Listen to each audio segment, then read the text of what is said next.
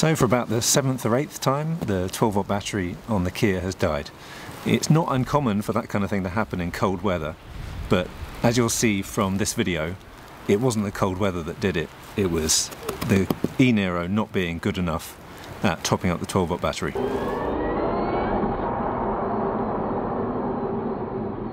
Well, this is a bit of a novelty. We don't normally get snow down here in Canterbury.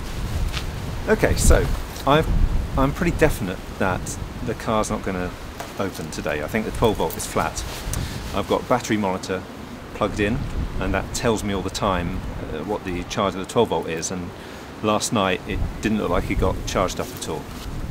If I check now, it says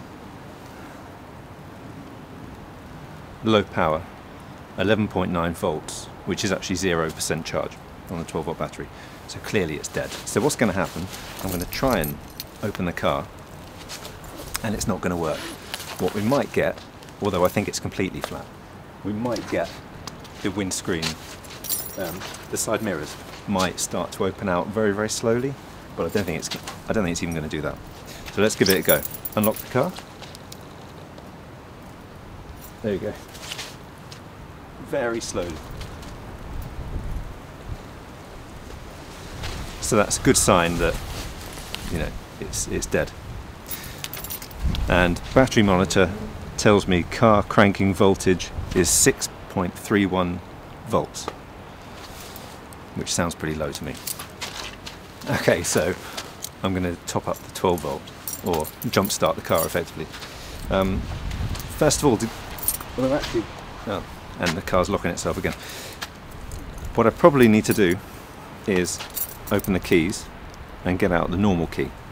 So press that little button, and which is difficult when it's so cold. There we go, and there's the normal key.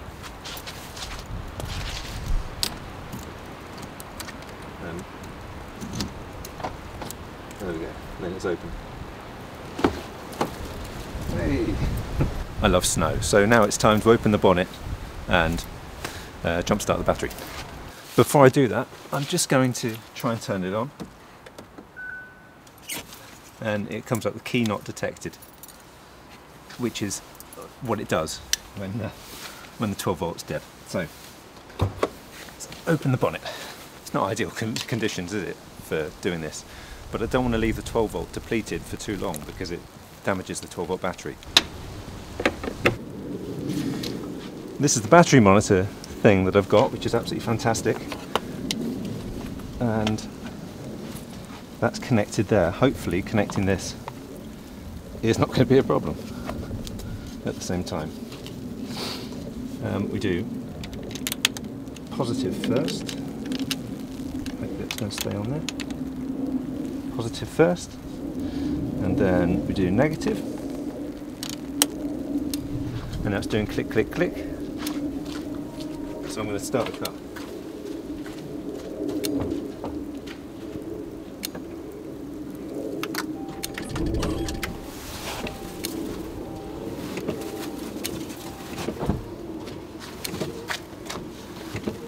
And disconnect that. And now let's check battery monitor and see what it's doing. So you can see that it was right down the bottom, it really was 0.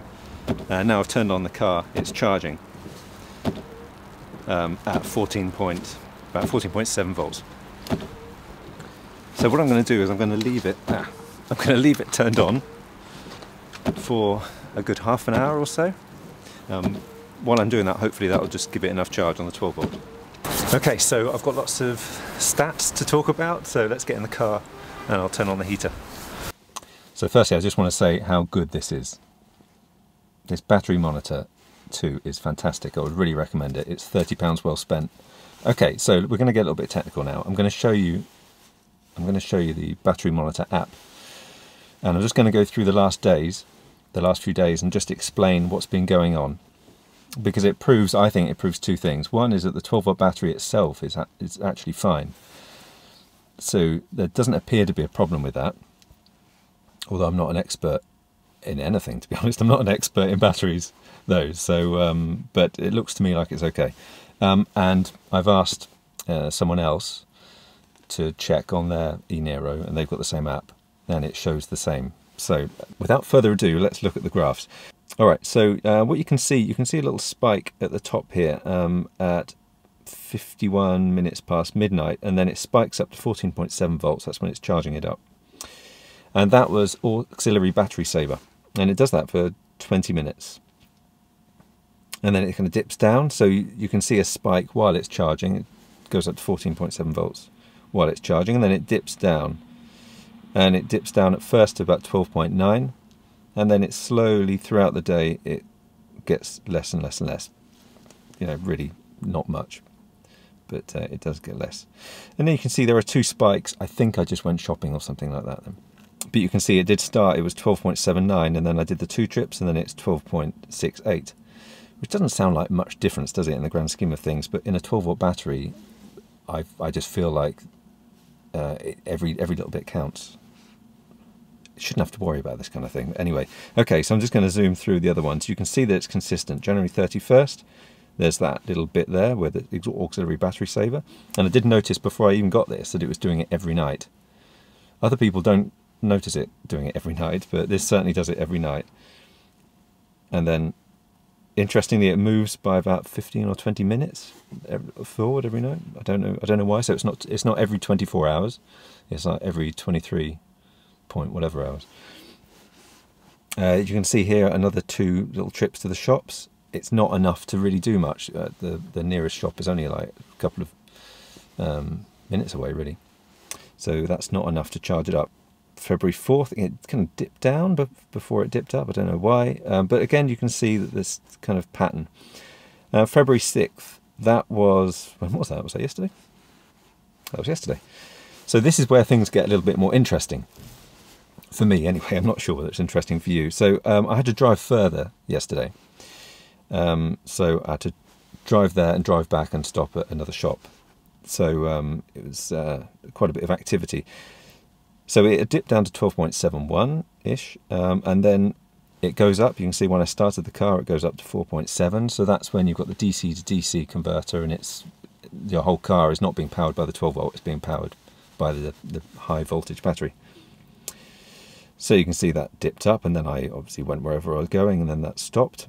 And then I left again, and it goes up again, and then it goes down. So we'd gone from 12.71-ish to 12.61, 62, something like that.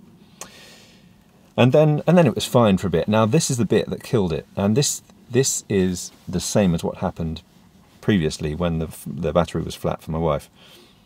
I just moved the car. But there was someone parked badly on my drive, and I couldn't get in. I then just moved the car somewhere else and then moved it back in the space of a couple of minutes. And you can see there's a massive spike there, down to 10.02 volts. I mean, it's practically dead.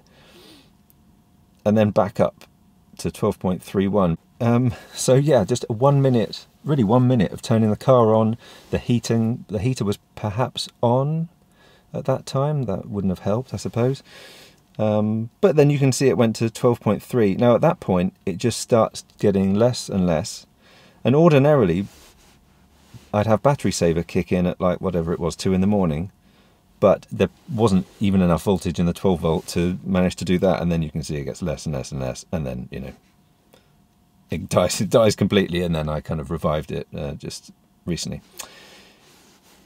So this tells me a couple of things. Firstly, battery saver. It seems like it's on a kind of a schedule, and it doesn't want to deviate from that schedule very much. Now, looking at that, I feel like it probably, the moment I stopped the car, it should have kicked in.